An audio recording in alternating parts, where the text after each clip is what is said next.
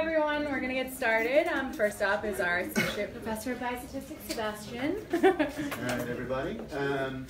So this is joint work with a bunch of people, including Harrison, who's going to be starting some of this stuff. I don't think he's in the room. He's going to be starting this stuff over the next year or two. So for folks who know, ventricular arrhythmias are basically when your heart starts beating at irregular patterns, either too fast or too slow. And implantable cardioverter defibrillators, ICDs, are the only proven therapy for reduction of sudden cardiac death. And so it's just an implant. It goes under the skin. When your heart starts doing something abnormal, it gives you a shock. And then hopefully it sort of reestablishes the rhythm of your heart. And there's interest in understanding and predicting shock. So whether or not you're actually shocked. So these are individuals who are high risk of ventricular arrhythmias, and in part because there are trade-offs between the extended survival that is afforded by these ICDs, and the shocks themselves are pretty traumatic and dramatic when they occur, very, very painful, and there are sort of a sense that it's not so obvious what the trade-offs are, especially among the elderly, where these shocks the shocks themselves can cause mortality. And CMS at the same time mandates the use of shared decision-making tools prior to new prevention ICD implantation. So there's a lot of interest in trying to understand basically who is at increased risk of getting a shock. So if you're going to do this, you might think about developing a risk prediction model. So this is something that we're interested in. We've got data from a trial of some folks who were implanted and folks who were not implanted, and you could proceed within kind of pretty standard approaches for developing and evaluating risk prediction tools. So you would take shock as either a binary outcome or as a time to event outcome. You might do logistic regression or some machine learning method. And then as an outcome, you might evaluate it with RSC analyses. You've got sensitivity, specificity, blah, blah, blah.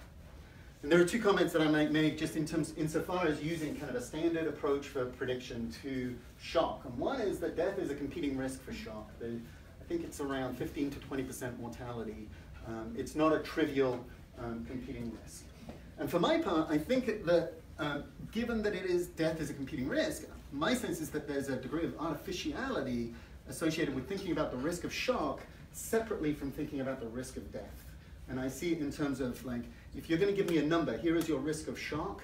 When you go to the doctor, you seldom make decisions on the basis of one particular phenomenon or your risk for one particular phenomenon. Usually you're talking about lots of different things and your joint risk and your sort of profile of risk for all of these different things simultaneously. And so in thinking about these issues, instead of saying, well, what's your probability of getting a shock versus not, we're sort of thinking about individuals at some point in time can end up in one of four categories. You can either have had a shock and be alive, you can either have had a shock and died, you could have died without a shock, you could have had neither, and of course those probabilities would add up to one. And so how do we get these probabilities?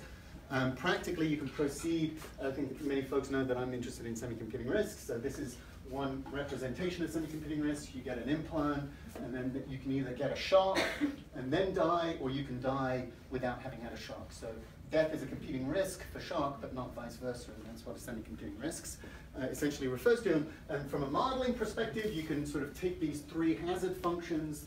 They dictate the rates at which folks transition from one state to the other, and you might put covariates in there, and these are the covariates that kind of predict your various probabilities. And you can take the output from that model and then compute these probabilities. And what do you get out of it is you get predicted profiles that sort of look like this. So if you cross-sectionally, there are four buckets, right? You've got shock and no death, or shock and alive, shock and death, death alone and neither. And so cross-sectionally, there are four buckets, and the probabilities add up to one. And what you see in these pictures are that somebody's profile evolves over time. And it's telling you how an individual's risk of shock and death changes over time. That's the purple and the blue line. And so it provides sort of, I think, more information that hopefully is useful in clinical contexts, rather than just a single number, a binary, you know, what's your probability of getting a shock versus not. And then this is just giving you a sense that there's, even in the data that we have, there's a lot of heterogeneity. I mean, there's a lot of heterogeneity in people's profiles. So this person over here, for example, has got a very high overall risk of mortality. This is a 5-year period, whereas this person's got a very low risk of overall mortality. And you might take the purple and the, the purple and the blue are shock. So anyway, my sense is that there's an opportunity here to sort of go beyond the usual binary state of, are you getting a shock or not? And so we can compute these probabilities, we can give you these profiles, and there's a whole bunch of stuff that we're thinking about right now. One is variable or feature selection via regularization. So you have these models, you might throw in potentially 100 variables, and then which ones do you keep, which ones actually contribute to computing these probabilities. There's lots of, beyond regression, there are sort of modern machine and deep learning methods that you might use to compute, to generate these probabilities. So possibly outside of the context of these illness death models, that's something else. 2 more bullet points. Decision rules, usually with ROC, it's like you're in one bucket, you're diseased versus not, but here we've got 4 buckets. So how do we evaluate decision rules? How do we even construct decision rules? In the ROC analysis, here's a threshold, and if you're above the threshold, you're diseased. If you're below the threshold, we've got 4 buckets, and so you'll need more than one threshold. And so these are various things that we're working on. Thank you.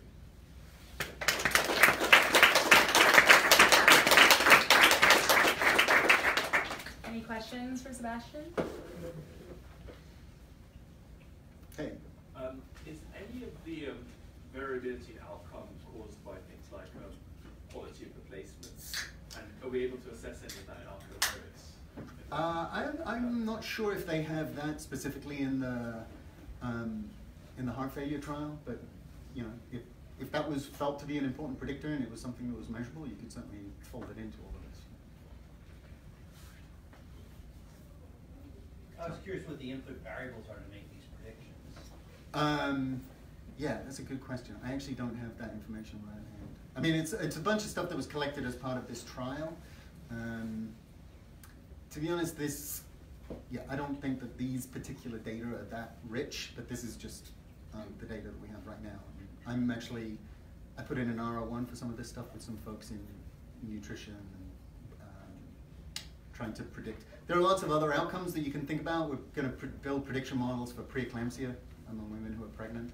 We can build prediction models for people who get acute graft versus host disease. If you get a bone marrow transplant, we've got plans for lots of different risk models. Please. Have you thought about the uncertainty in these predictions of the probabilities? Because it seems like that could make a potentially large difference in your decision making. If you have these sort of point predictions, but if actually the probability could be a lot higher of death than that would be. Yeah, no, I agree. I mean, I don't even know how that uncertainty is dealt with in binary setups. Usually it's just sort of a threshold and then that's it. But one would imagine that there would be some uncertainty that you want to fold into the decision-making process. The other thing I was interested in is, do you start to compete and weight the different outcomes differently? Because I would guess death is far more costly than shock. So that. And so.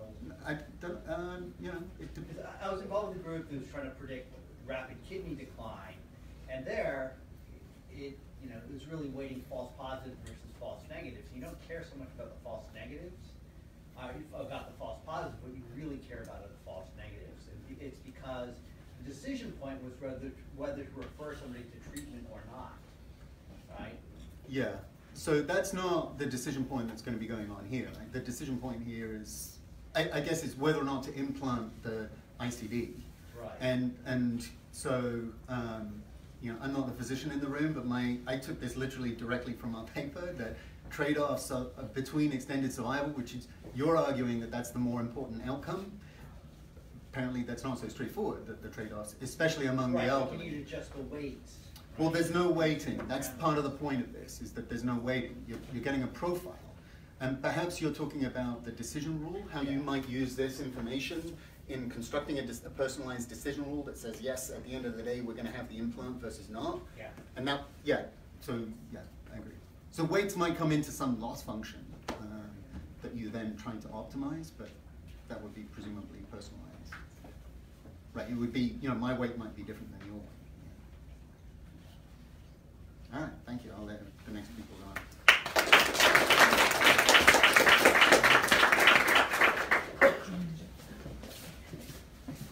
Next, we're going to have Sheng speak. May is a graduate of the Epi department here, and she's a visiting scientist now, and is a principal and pharmacoepidemiologist at the analysis group. Yeah, so I was told I'm not supposed to do any commercial. So I graduated in 1996 in the Epi department. I'm doctoral qualifying exam on G estimation. Half of the students in my cohort had to retake the qualifying exam. So I am very pleased to come back here and talk about marginal structural model, which basically, again, Jamie was the inventor, creator, and unbeknownst to me, after 20-something years graduating from the school, I'm using this in real world at work for corporations in the context of pharmaceutical research. So I promise I have no mathematical equations. In my presentation, I think the purpose for today, from my perspective, is to kind of broaden your exposure in terms of the applications of the methodologies you have learned in this school, and how that can be used to actually to change the corporate America, how they do research and improve the quality of their research. Next. Oh, I'm sorry. I'm so used to her.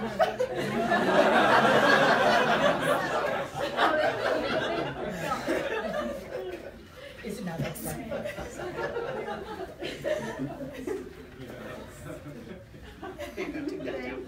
Thank you. So I'm going to give you a project that we are about to undertake, sponsored by a pharmaceutical company. I would say the best part is you apply what you learned in school, and then corporations are willing to pay a lot of money for it.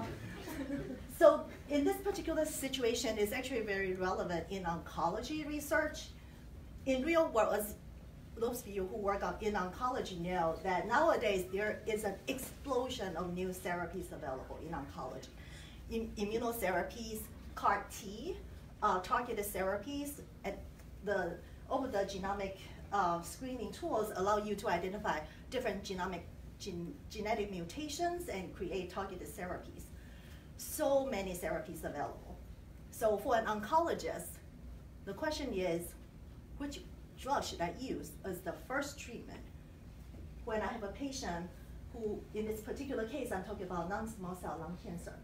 As you know, each drug company, when they conduct clinical trials, is one drug only, and they compare to a standard of care. Every drug company always say, my drug is the best, so doctor, please use my drug as the first one. So now, how do you address that question for treating physicians? Because they all look similar. The other thing is that for oncology, as you know, the most important endpoint is overall survival for these patients. Death is the ultimate endpoint, happen at the end of the life. So anything happen in between has to be accounted for in order to be causally, correctly attribute treatment effects to the outcome of overall survival through different lines of therapy. So this is where the marginal structural model to adjust for time-dependent confounding become very relevant. In this particular case, I am just illustrating why treatment change is not randomly assigned in real-world clinical practice. Physicians start a patient on a particular drug for a reason, and then when the patient progresses, the next drug they choose is also not random.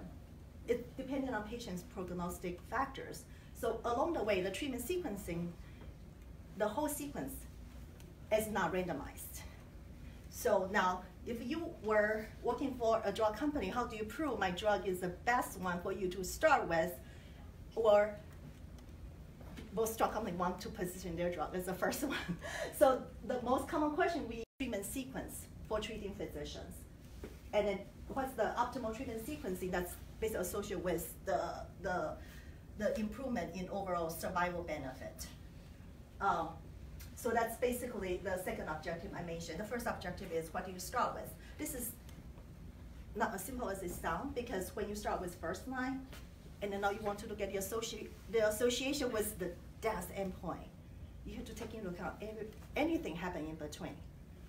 The treatment sequence is, if you start first line on drug A, second line on drug B, third line on drug C, how do you evaluate the benefit of that sequence versus X, Y, and Z altogether? Again, compared to at the very end, the benefit of the survival benefit for these patients. So this is basically what the graph is about. So the counterfactual models that Jamie has invented nowadays is very popular. in the pharmaceutical application. And the idea is that traditional time-dependent Cox model is actually insufficient to adjust for the causal pathway. The time-dependent Cox model usually only adjusts for time-varying covariates, but it doesn't take into account sure, why you are getting this treatment. What were the prognostic factor that contributing to a physician decide to give you a particular therapy? So since my time is up, and the marginal structural model, I trust all of you here know what it is. So I actually just finished a presentation at a drug company, and my goal was to educate them about marginal structural model, and Jenny's name was brought up again and again and again. So lastly, I just want to mention in the industry setting, the data sources we use may be a little bit different from what you have access to in academia. So we usually have get access to more real-world data, like oncology type of data sources. This is from this is a database called Flatiron, and it's from a community oncology network. So we get to work with very interesting data. And Optum is an insurance database. Evalier is a Medicare database.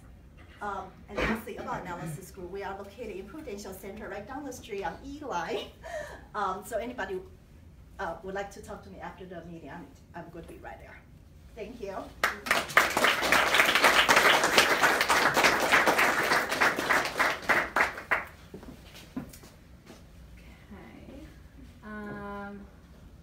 All right, next up we have Lucas Henneman. He's a postdoc here working with Corey Ziegler, who I think is joining us today as well. Yeah, he's actually here.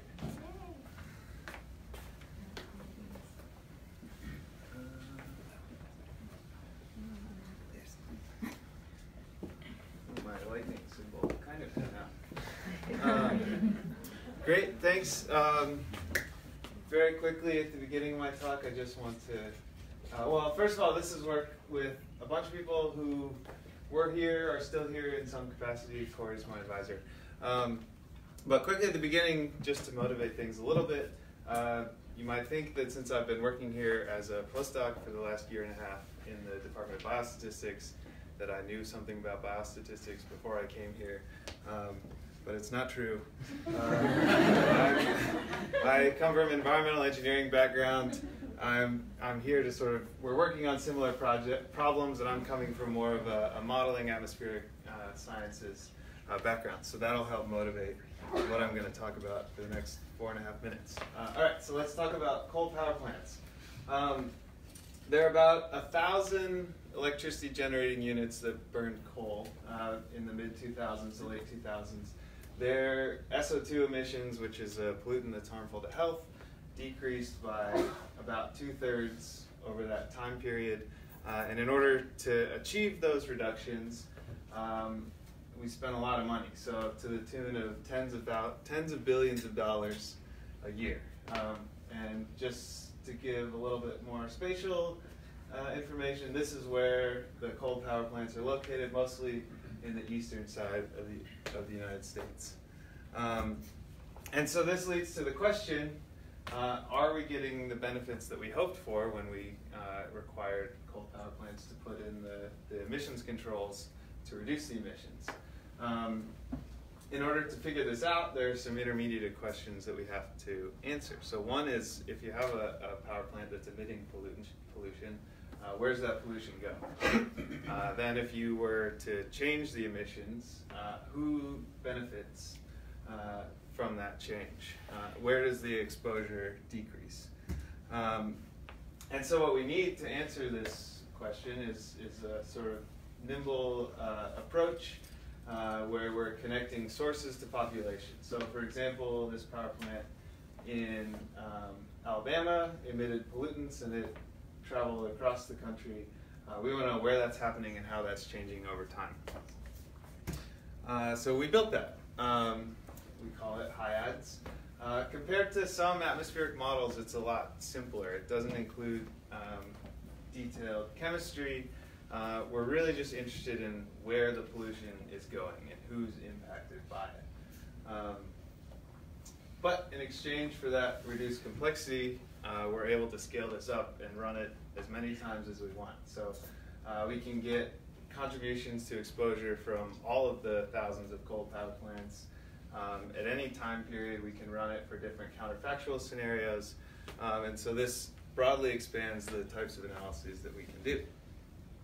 This, for example, is what it looked like in 2005. You can see the highest exposure is, as you'd expect, close to power plants, and it gets lower when you move west or further away from the power plants. So running this across the time period that I talked about, where we saw a 2/3 reduction in emissions, it led to about the same reduction in exposure. This exposure is similar to PM 2.5. So coal emissions can go on in the atmosphere, they react, they produce PM 2.5. It also has other sources. So some of the reduction in PM 2.5 there is coming from this reduction in coal emissions. Some of it's coming from others. So in order to investigate the health impacts of that, we used the difference in difference approach. The benefits of this is that we're comparing the same areas and looking at their changing exposure over time. We're canceling out the different characteristics between areas that are associated with similar exposure levels and health outcomes. And by applying this, we mitigate the threat of confounding by both observed and unobserved factors. And so this is what the model looked like, where we have the change in rates associated with the change in exposure, and then we control for both the covariates as they were in 2005 and the covariates change between 2005 and 2012. For a secondary analysis, we replace this change in exposure term with the quantiles in the change of exposure. And we can talk about why that's interesting at the end, if we want. So this is the results for 6 different health outcomes in the Medicare data. This is showing that, for example, for COPD, we didn't see much change in COPD associated with a change in PM 2.5. Family guy. Nice. Perfect. All right, one more slide. But for coal exposure, we do see a reduction associated with a reduced coal exposure. And those results are kind of similar for all of these 6 outcomes. And we get pretty similar results between the primary and secondary analysis. I will say this is kind of cherry-picked results. There were 4 other health outcomes, including all-cause mortality, that we didn't see any association there. And so to wrap up, I talked about the HIADS approach, where we're able to connect sources and populations. We were able to show that for lots of different health outcomes, we actually did receive benefits from these emissions reductions. Looking forward, some interesting questions we're trying to address is how much of the exposure or health benefits that we saw from the reduction are due to emissions, how much are due to changing meteorology, because that has an effect on who's exposed as well. And then which types of energy transitions are leading to these benefits. So I just looked at total change in emissions. Some of those are due to emissions controls. Some of those are due to moving more towards natural gas and away from coal and other renewables. And so we're going to keep looking into that. Thanks.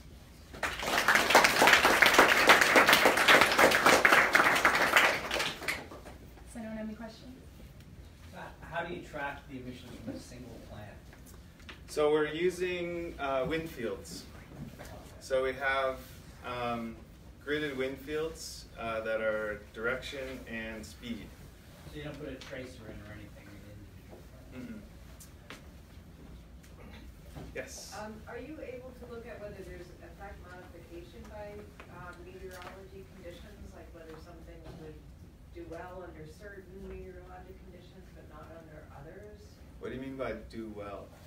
Like the interventions that are done to reduce the emissions would have more of an impact under certain conditions than others. Mm-hmm. Is that something that you can? Certainly from a so this is where mine goes. From a physical modeling standpoint, we can separate out impacts of meteorology, for instance, where the pollution goes versus where it doesn't, or what happens to SO2 when it's in the atmosphere versus not. I assume from a statistical standpoint there's a way too, but that's why I'm here, to learn more about it. I mean, an important follow-up question. I really liked your logo for the lightning talks. Is it okay Oh, if we thanks. adopt that? Yeah, of course.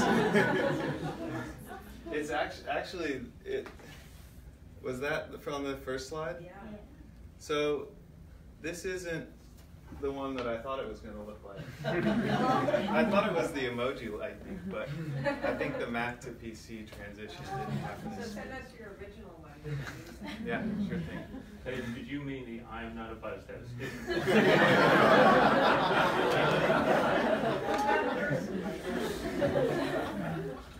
I wouldn't suggest everyone use that one. Anyone else? How do you control for confounders, like, that the treatment in general, became better over time, for instance? The treatment meaning? Like, when you have a disease, that, it's not such a big problem. So that is one, I don't think we're controlling for them completely, but using the difference in difference, since we're comparing the same areas, along with lots of other confounding variables. So we're, at least on some level, looking at trends over time that are outside of just the pollution. Thank you.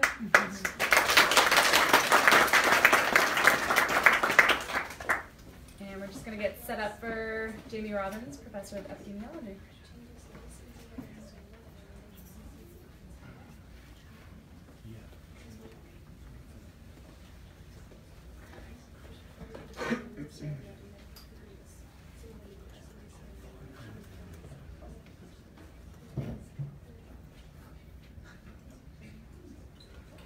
And then you just have to go down. Well, I have no idea what I'm doing in 5 minutes, but I'm going to, so I'm going to talk about confidence intervals in machine learning. So the key is to start, so we don't concentrate on the simplest parameter you might want. So this is called the expected parameter. The thing on the top there is the expected conditional covariance between y and a. So b of x is the mean of y given x. Pi of x is the mean of a given x, which is, since a is a treatment, y is an outcome. That's often called the propensity score. And if someone, and notice if y and a were independent given x, this is 0. So this is a test of no causal effect. If x are the confounders, and you've got them all. So we're going to try to estimate it and get a confidence interval that includes 0. So if you were asked to estimate that, well, you see an expectation, so you take a sample average. You see an a y, so you put a y. You'd see a b, and you'd regress y on x somewhere, and put an estimate, and you saw pi, you put regress a on x. Now, usually you'd say everything's fine if you using parametric models and things are okay, and maybe they're okay. But we're assuming x is really high dimensional, and so these are really hard regressions to use. So what do? Deep learning. So we estimate them with deep learning. The problem with deep learning is no one understands anything about its statistical properties. It's a black box. So the question is, if you have a black box that estimated that, and I form a confidence interval based on that estimate plus or minus 1.96 standard errors, and I report that covers 95% of the time, and I ask you, how do you know that? Since they don't know anything about B and X and Pi and X.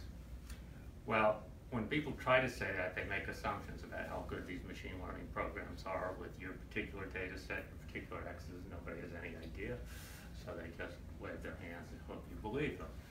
And so the question is, can you test whether their confidence intervals are valid? That is, they cover the true covariance in hypothetical repetitions 95% of the time without making any assumptions. I mean, no assumptions. So you don't want to know, you unreal assume smoothness or sparsity, because when you have hundreds of thousands, you know, cover, who knows? I mean, what any of this is. So that's the question. So the way is to say, what can you say when you know nothing? And it's usually considered, the answer to that is nothing, which is the correct answer.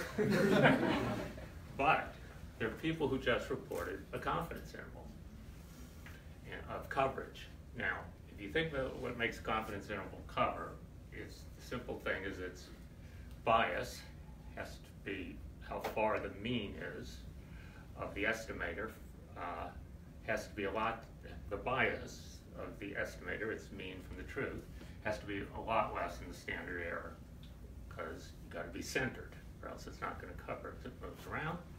So what is the bias of this estimator? Well, I can compute it.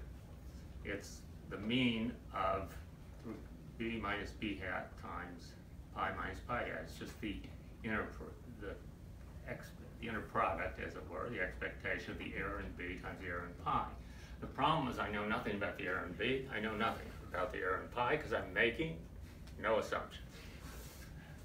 And they've given me a confidence interval. And I know nothing. But when you know nothing, there's only one thing you can do. Criticize. And so I have a procedure. Anybody who ever reports a confidence interval, I follow the chances. I say, give me your data. And then I have a procedure that can tell them things like, with confidence 98%, your interval doesn't cover more than 1%, not 95. Those are the kind of statements I can make. Okay, let's assume I can say that. I'll tell you why in a second, except I probably used up my time, so I won't. But suppose I can't say, I say, for all I know, your interval covers fine. I don't have any information. Does that make you proud of your interval? No, because I know nothing, you know nothing. That doesn't tell you. So this is what you call an inconsistent test. I can test whether you're wrong, but if my test fails to reject, that's no evidence at all, you're right. Because it's impossible to know whether you're right, because how do I know what the true bias is under no assumptions?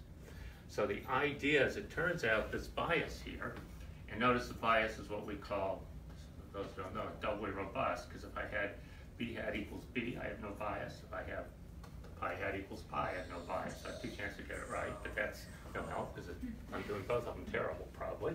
So the question is, what you do is, I can't estimate that bias. I can't even get close to order 1. Remember, the standard error is going down as 1 over the square root of n. I can't even get to order 1 because I'm making no assumptions. But I can estimate part of that bias. Because you can take this big bias and divide it into pieces. If you can estimate part of it, and part of that bias is like 20 standard errors, you can say the bias is 20 times standard error the person gave. It's just this little part of the bias, you could say, not too good. Your confidence interval is not going to cover very well.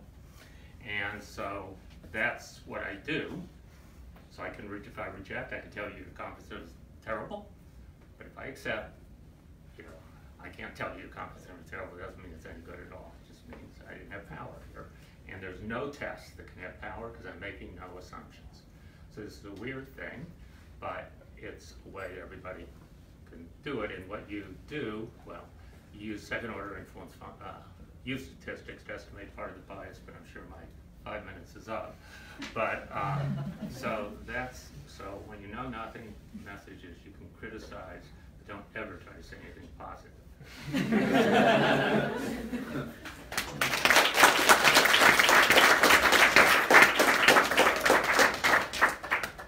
Does anyone have any questions for Dr. Robbins? So if you know that you can look at part of the bias, do you know much of the bias you're looking at. Obviously not. 'Cause I have no idea. I can say it's, you know, this part's that big, but You don't know for how all I big know, it it is. goes Okay. over to Europe. So you don't, you can't know. I mean, because I'm really making no assumptions, because I'm assuming these programs don't know what they're doing. I mean, obviously, as time goes on, more and more, there's going to be more and more math about how good these programs are doing things, but the math's always going to say they're doing good if this untestable fact is true. Like this much smoothness, I have this much sparsity. So it was an interesting question to me. What could you say about these procedures if you refused to accept anything? Is there anything you could say completely non-parametrically? And as I said, you criticize, but you can't say anything positive. Makes sense.